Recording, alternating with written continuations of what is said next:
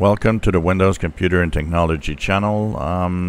Whatever you decide as the options that I've shown you available for what's coming up next, next year when Windows 10 end of support arrives, you have several choices.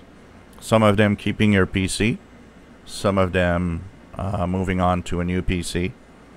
But one of the things that you'll need to do is start thinking about backing up your files, your important files, for example.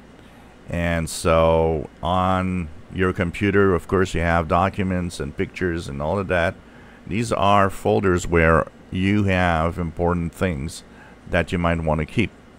So start thinking about backup options.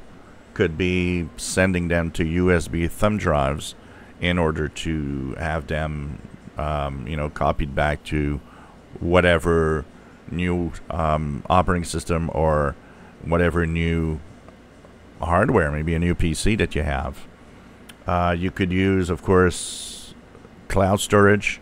If you are a Microsoft 365 subscriber like I am, maybe using the OneDrive and let it sync all the files in the cloud.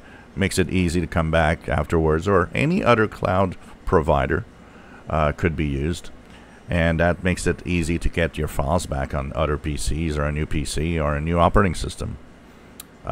Even if you do keep your main PC, do backup. It's very important to back up. People do not, and they lose everything, and it's a continuing battle of trying to explain that keeping files only on your computer is a risk.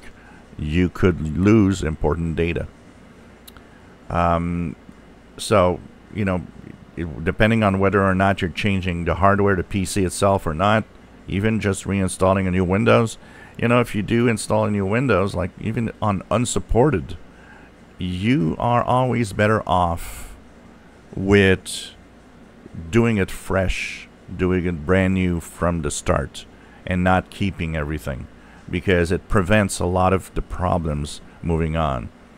A lot of users that have moved from Windows 10 to Windows 11, or even in the days of Windows 7 to Windows 10, that had a lot of problems, I suspect a lot of them simply refused to do it a fresh start and do a clean install, and kept all of their programs and their files, and their Windows was already flaky, already problematic because of all sorts of problems that happened over time, corrupt files and so on.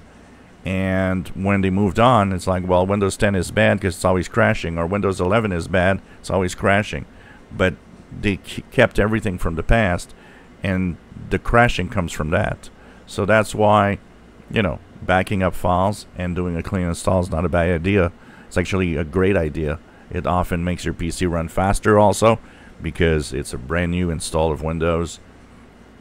Same for Linux. I mean, if you decide to move to Linux and you decide to take the jump, well, you'll have to back up your files and have them ready for transferring to the new operating system, whatever Linux distro you would use.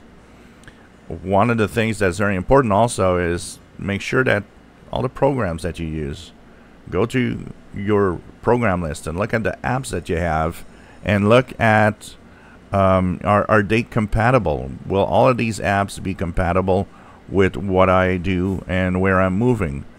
If you're moving to Linux particularly, what will you be missing? Is there something that you won't have on Linux that you absolutely need? And there's a lot of that. So these are all questions to think about. But do back up your files to make sure that you keep them and that they are safe. And you know what? Even if you don't move on to anything else, even if you keep your PC, backing up is a wise option. It's a really intelligent option, because if something happens to your hard drive, something happens to your PC, you have all the important files somewhere else. If you enjoy my videos, please subscribe, give us thumbs up. Thank you for watching.